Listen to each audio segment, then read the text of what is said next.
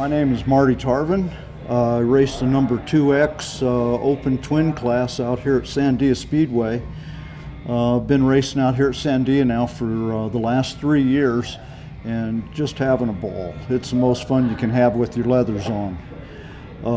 Anyways, I'm 71 years old. I'm out of TRC, New Mexico. Started my flat track career when I was a teenager.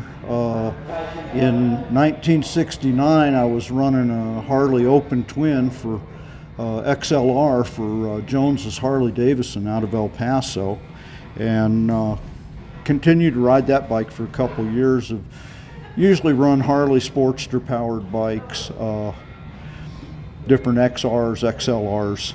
Always enjoyed them, always loved them.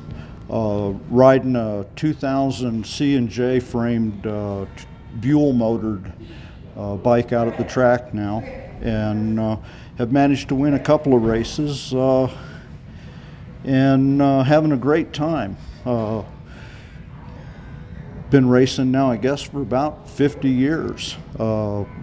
Seems like a long time, and I raced in the late 60s and every decade since for 7 decades. That's hard to believe. Anyways, when's the best time for an old gunfighter to retire?